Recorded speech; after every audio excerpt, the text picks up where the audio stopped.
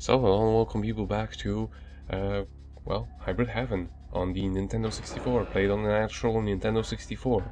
With Do not disconnect your Rumble pack, Nico. It's very important. I do not have that one, but what I do have is a first-party Nintendo 64 memory card, which, if you don't have one, don't play this game. Just plain don't. And even then, your memory card will die like 5 times. I have played this game through, all the way through before, and I had one of those third-party memory cards. It was called something like Invention or whatever. Don't buy that one. It literally died like 3 times when I was playing through that game, and fun times were not had by nobody, especially not by me. No fun allowed. Yeah, like the worst part is those memory cards run out of battery, and you need battery life to keep the save data on it. I mean, the original ones probably do as well, but they last longer and you can actually change the batteries, and we're getting scanned by some weird alien machine.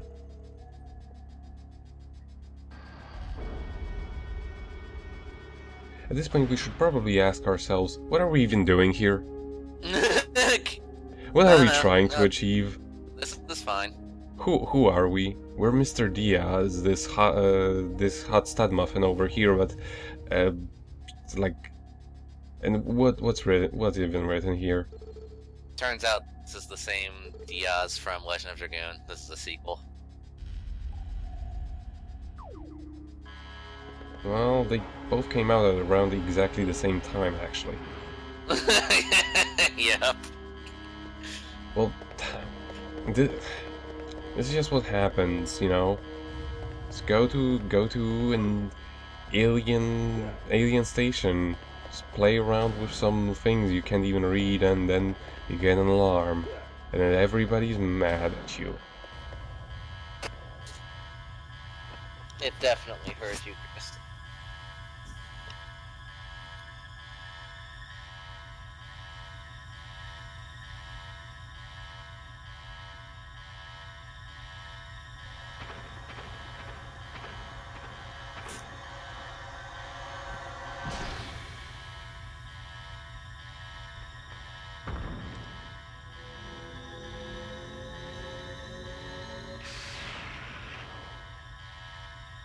Well then.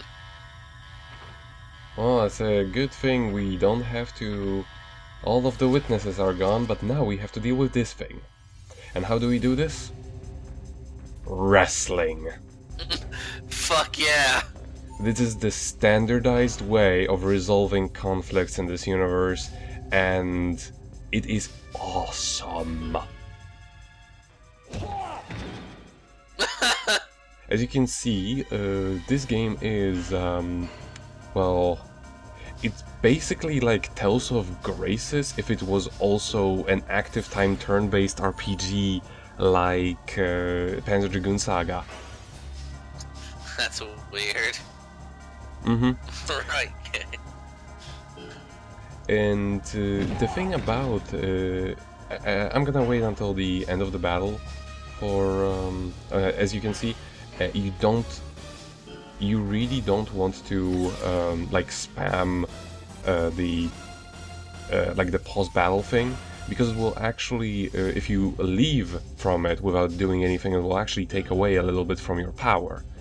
The power meter is your turn. You can actually execute a command the moment it goes through 1/4 of it. You can see a little peg at the very beginning of it. And that is how much you need in order to execute a move. However, you need more to actually for the move to actually have any sort of impact. So you want to wait until it's all the way down up there. As you can see at the bottom there, we can actually see the condition of our enemy. We can sometimes also see a condition of ourselves. Different status conditions will be induced upon the enemy by damaging certain parts of their body, and I got a terrible rank. And as you maybe saw there, for a moment I will let it... I will probably let it stay on for a while longer on some other occasions. We get a very weird level up screen. Our level is a very, so to say, non-linear. Each part of the body of our main protagonist levels up individually, and I mean every part individually. I mean like left arm, left leg, right arm, right leg, body, head. All of those level up on their own, both defensively and offensively. But it's implemented very well. However, in general, that kind of makes one dominant strategy of just never try to run away from taking damage, because for the most part damage is unavoidable. You can run away from some damage, and you should definitely try to, but if you have the... when you get that little menu... Well, thankfully they're behind the glass. Whenever you get that little menu, whenever the enemy is trying to attack you, that is what actually brings it up.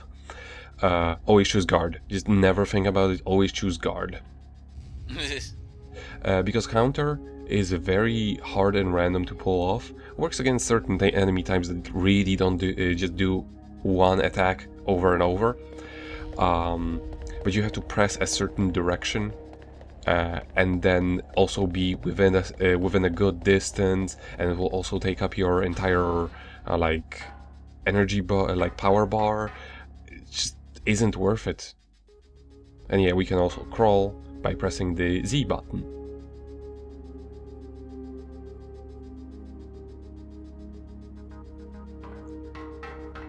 And it's a nice thing they introduce you to this here.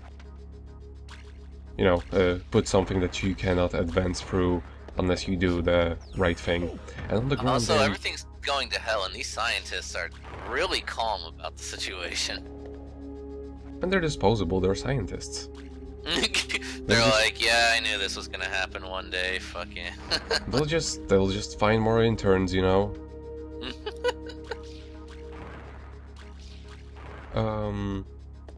But yeah, the combat system is interesting, and for now, it's at its very, very, very basic, so to say.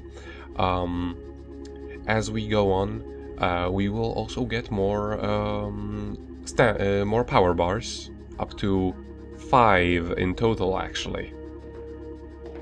Because eventually it will fill up 4 pegs right below our power bar. And then on top of that, one more that's actually charging. So you can actually execute like a chain attack made up of 5 completely powered up moves. It's Legend of Legaia. Yeah, kinda. And you do want to like the only occasion where I would say it's worth it to use an attack prematurely, rather like use a power bar before it's full, is if you want to heal. Because for healing it actually does not matter how full your power bar is. And also, freaking seamless battles. Oh yeah. Well, it's a Nintendo 64. It doesn't need to load. One thing that's good to remember is what I learned throughout this playthrough, and that was me pressing start by accident. What I learned throughout this playthrough is that you want to bait enemies into doing animation right before you try to hit them. And you know why that is? They will actually be low. They'll actually be. See, this is what happens when you use a move that's not on a full power bar. Oh god, what was I saying? There's so much to this battle system that's so awesome. Something about that doing an animation. Oh yes, you want to bait the enemy into doing an animation, because if you pause them right in the middle of doing that animation, so like running up to you, they will do it for one more cycle after they are just about to be done. So that means they will literally run straight into you, and they will not be able to guard. Oh wow. Hit Now I rate got the 100%. See, here we get stats, and also on top of that we also get stats for like your defensive capabilities and offensive capabilities of each one part of your body. We could use that thing, like if there is a square spawner in the middle of the room, or well, not necessarily in the middle of the room, but in the room. We can use that to spawn an enemy over and over and over and over and grind. However, this is not a very convenient spot for that because the save is quite far away, actually. There are way more convenient ones, and it's advisable that you take advantage of it at least at some point in time. This game also has that thing that, well, kind of like Final Fantasy II has going on, where it doesn't really matter against what enemies you train, because they don't actually give you experience. It's what you do in combat is what matters. Yeah. However, they also... even is this thing?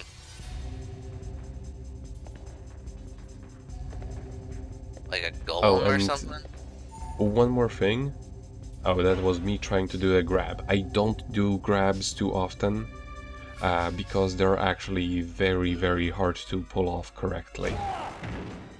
And see, he was trying to counter, but he countered wrong.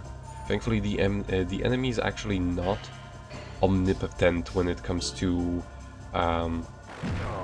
omnipotent when it comes to their predictions. They will make. There are ways to abuse them, like I said. Like dick kicking them repeatedly. Like, you know, baiting them into doing animations. However, what is also true, if they stop you in the middle of doing an animation, they will actually take advantage of it as well, because you will do one more cycle of that animation right after they stopped you, and they, you know, they let the battle play again.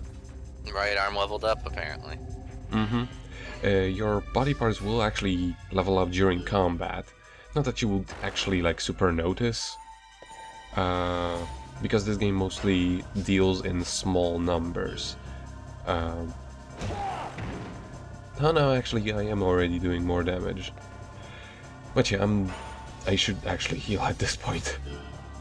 Nah. Seems good. Just not quite good enough. Yeah, and also I also mentioned before how you want to get hit by the enemies, or rather you want to use guard. There are more reasons than just because it's hard to avoid getting damaged. It's also very beneficial to you because you know how you learn moves. Get hit by them. Exactly. So if you see a move that you're like, oh, this is awesome, run into the same enemy over and over until you learn it. And there are some really sweet moves that you can pull off if you get lucky against certain enemies. Since I am also there are two types of main healing items.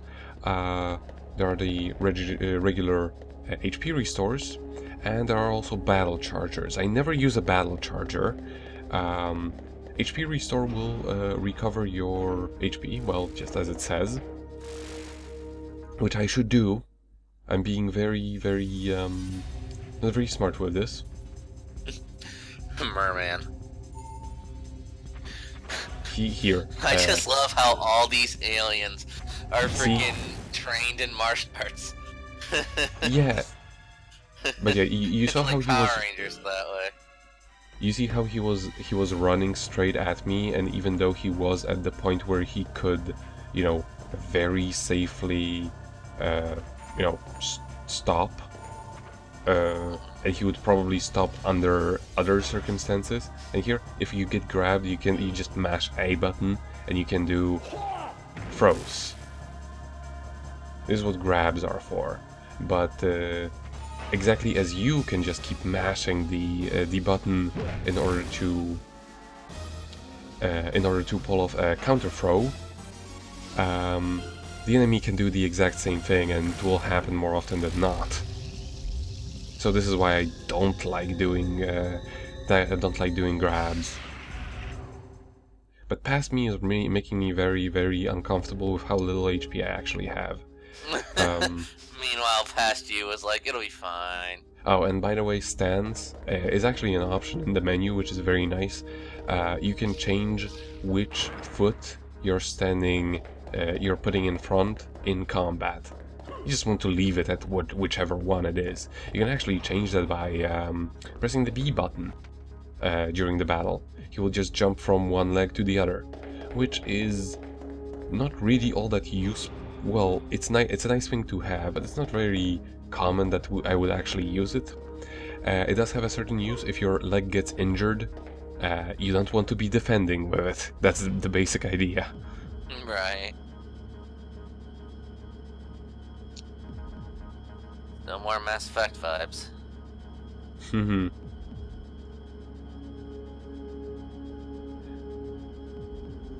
But yeah, I guess at this point I knew that there was gonna be a save point.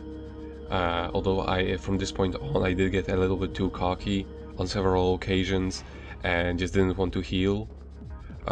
You do get more like enough healing items to go about, not enough to keep getting damaged, but enough to use for when you actually need to, which is good game design. And you find even more by exploring, which you should do.